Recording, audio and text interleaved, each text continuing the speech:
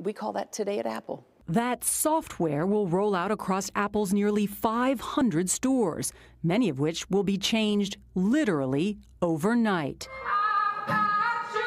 Ahrens calls it an effort to create town squares where customers engage with their devices and their communities. A lot of the big online guys have said they're opening stores. Amazon's investing in stores, Google's investing in stores. Starbucks figured it out, being a gathering place for, meet me at Starbucks.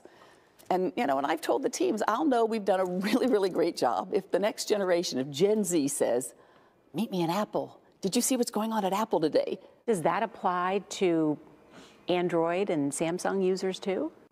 Absolutely. Absolutely. And we have an incredible trade-up program that